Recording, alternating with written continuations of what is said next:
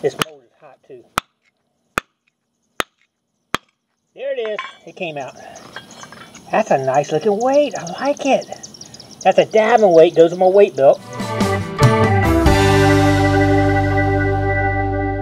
Fire in the Hole Part 2. Stay tuned. I'm going to show you all the latest improvements and where we're heading.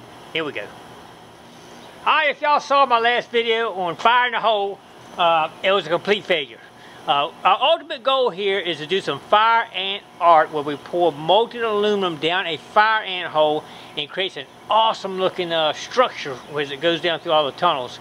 But I've been trying to build a kiln so I can melt the aluminum, and the first time I tried to do it, as y'all remember seeing, we tried to use these right here and it was a complete failure.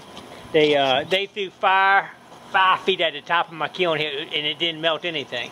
So, and I had already made another burner from some information from the internet, and that's this one right here. It's got a 3/4 inch pipe, small piece of brass with a little hole drilled in the end here. I think it's a 57. I got the instructions out there. I made a couple slight modifications, but it worked good. We did a quick test on some lead, and it didn't melt the lead, and we're going to do another test with just lead today and see how it does.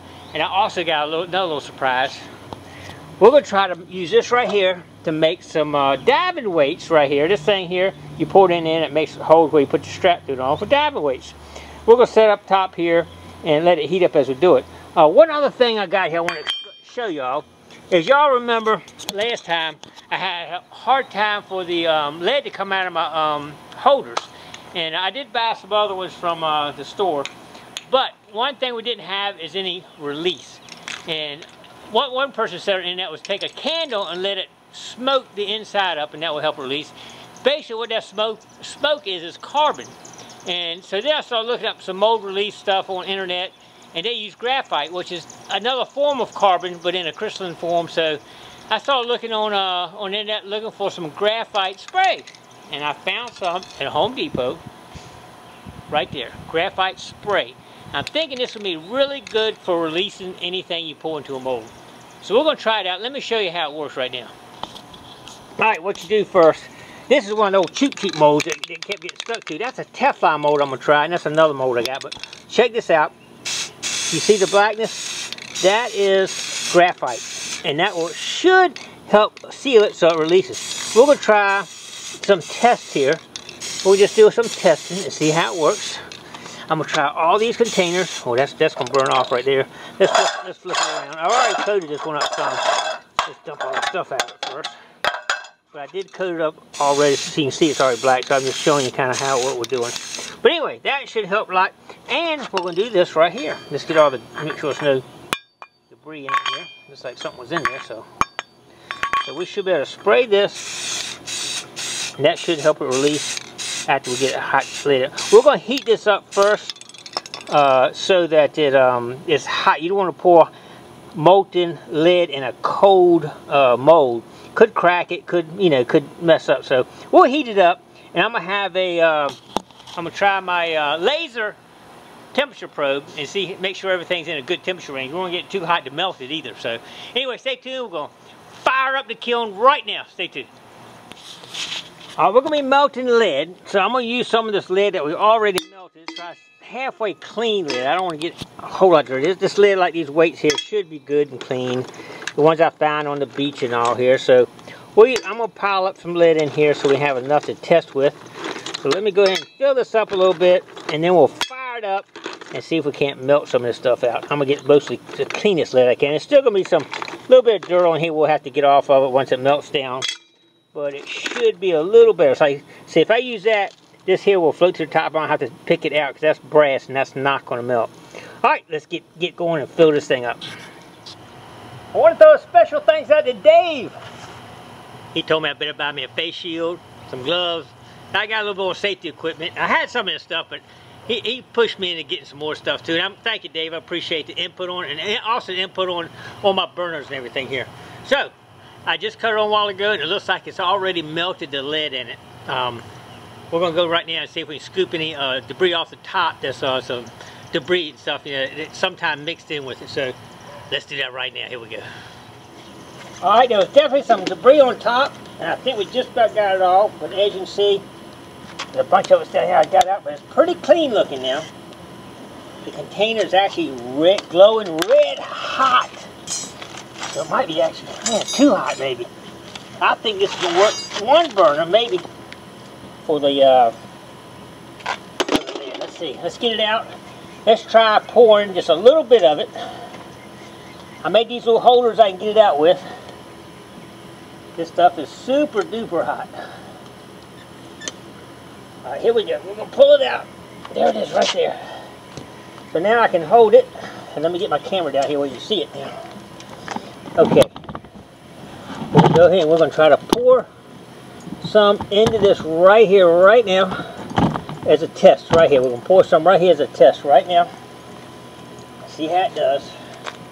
I haven't put a little lip on it so I can pour it a little easier, but we will be doing that. Alright, what we got here? Are we ready to give it a shot? This is molten hot. Let's see. This is the cheap one that failed last time. Try that. This is the one I got from the store there. And we're going to pull one in this one right here. See how it does? And then we're going to try to make us a lid. Here we go. Let me get this over here real quick. Alright. This thing was heated up pretty good. Let's give it a shot. It's still a little bit warm here. Let's give it a shot right now. It's just a little test run anyway, so I'll get better at this. Let's try one right now though. See how it's going to do. We'll eventually put this on a scale so we can actually do it. But I'm going to go, it's probably going to be about a 3-pounder right there. I'll tell you what we're going to do. We're going to go ahead and finish what we got in here out. And then we'll check everything out. Alright, here we go. Alright, we're going to pour the rest of it right. We're going to put the rest of it right in there. I think this Teflon's going to work anyway.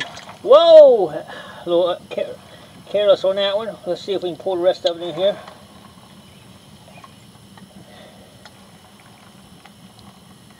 Okay, it's empty. Alright, now let's see how to do it. Let's go ahead and shut down the kiln. We'll go ahead and shut the kiln down. Let's see what we got here. This is our first real test run. And see how it does. Boy, that weight looks good. I like it. Check it. Check it out. Alright, they look like they could be hard already. Let's see if it is. No, they're not hard. Oh, that stuff is just as hot as a firecracker. It's molten. It's still molten in everything I got here right now. Wow. Let's see if I just touch this. That one's getting close. That one does not seem to be moving. Let's see if we can pop that out. I get my glove on here. Get my, these are welding gloves. Alright, let's see if it'll, yeah, I think that one's okay to pop out now. If it'll pop out. Alright, it's not popping out. Okay, not sure what we got to do there. That did not work as good as I thought it would. It does have lines on the edges, which I thought would kind of catch it to get it to come out. So that could be the issue. We'll go ahead and let it, one down the line said to go ahead and pop it out while it was still hot like that. But it doesn't seem to be falling out easy, that's for sure. This mold is hot too. There it is. It came out. That's a nice looking weight. I like it. That's a diving weight. Goes in my weight belt. Awesome. We'll weigh it up, see how much it weighs. I think that's going to work right there. I like it. We'll see how they go in just a minute. Alright, stay tuned. We're going to check everything out when it gets a little cooler. Alright, one of the questions we have here is, can we do it with one burner or is it going to take two? Dave said he does his with one burner. And you know what? I think I'll be able to do it too, because that thing got red hot on very low. So I'm thinking the one burner might work. We'll go ahead and let everything cool down a little bit. Check it out. I like it. This could be it. This could be the one. Next time in Fire in the Hole, we're going to try aluminum next. We will try aluminum. I got a separate little container for that right here. That's all. I got one for aluminum right there and one for lead. I got that one made. I made that one over there. So I think we might have something. I really think we might have it. All right, stay tuned. Here we go. All right, now the question is, will they pop out of these pans? Let's check it out. This is the cheap pan first. This is the one from the dollar store. Before, it would not pop out, and it's still not popping out on this one. It popped the thing out. So that's probably a failed. That one fell right out. And these are the Teflon ones right here. That one worked good right there. Oh, they all fell right out. Perfect. Look at that. That's going to work good. That's going to work okay. These are junk. This one is junk right here. I will probably not use these again. Alright, this one is definitely out of the running. We got to get that one out of that. But the dollar store ones did not work. The Teflon one from the thrift store and this one from the thrift store did fine. These are junk. Now, let's see how this is working now. Check this out. A nice weight for my weight belt. Oh man, I like it too, man. I'm going to have to go weigh that. Should be about 2 pounds. I'm thinking that's perfect. I can put about 6 of those on so they kind of go around my waist. And that should give me enough weight to get to the bottom. I use 12, 14 pounds. Usually gets me to the bottom pretty good. But that is a nice looking weight. I like it. I'm going to start making some weights, I think. I'm going to probably dip this in some plastic dip stuff so they nice and clean and looking and everything. Awesome. Alright, I decided to go ahead and melt the rest of my lead since I got everything going here. So let's check out in just a minute. It's melting pretty good. I can see it already going down. I got it on real low and it's working. Alright, stay tuned. Alright, this batch of lead had a lot more impurities in it. We got that heated up so we can use that. Melt this thing there. But let's check it out. I think it's probably melted, but it's got a lot of impurities in it. So we got to get them out. We'll use this right here to scoop it out a little bit. I'm going to go ahead and cut this down some. Right, let's see what we got here. A lot of impurities in it. Check this out. See all that right there? I knew it was going to have a lot in it.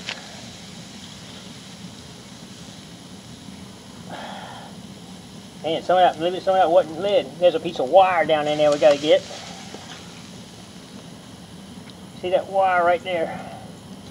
Y'all see that wire? Look at that. That's some hot stuff right there. Alright, I ain't got that wire out yet for some reason. It's stuck in there. I see some clean lead in it now though. Okay. I think we're getting pretty good now. So one little batch of little bit of stuff in it right there. Let's see if I can get this wire out of here. Uh-oh. It's stuck in there. I'm not sure what's going on with that. Let's see if I can grab it right here. There we go. We got it out. A little bit of debris right there. I got it. Okay, see that debris? Alright, I think we're ready to pour it now. I'm actually going to shut it off. I think it's plenty hot to do that with now. It will stay high enough for it to support right now. Alright, so I'm going to get my little handles here, my pouring rod. Alright, let's get back here. And this is where we're going to be doing our pouring right here. Alright, we got our weight. And then we got our other pans here that we should be able to get the all the lid out and make little biscuits. We call them biscuits out of them. Alright, I'm getting them right now. Hold tight. Oh, that's heavy. That is heavy right there. That thing is heavy. I don't know how many pounds that is, but that's a lot of lead. I'm going to pour a couple out first. I want nice clean lead. Hopefully some of that, if there's a little bit of trash left on top, it will come out. Alright, here we go. Nice and slow, hopefully. Alright, biscuit number 1. Biscuit number 2. Let's go for the weight. Here we go.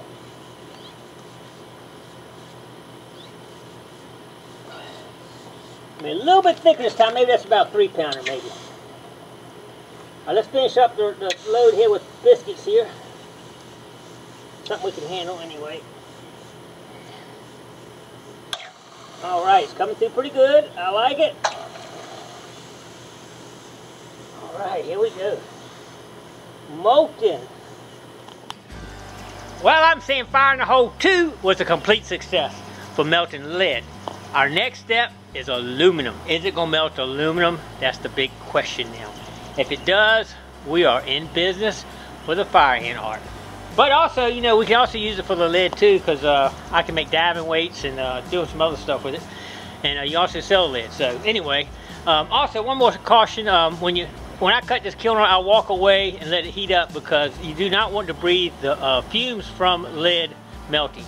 You want to stay upwind of it, let the wind carry it away, and don't get right over it breathing it.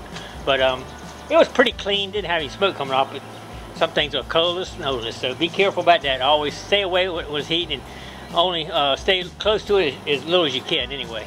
But alright, complete success. Alright, let's wait for Fire in the Hole 3 for aluminum. Alright, stay tuned.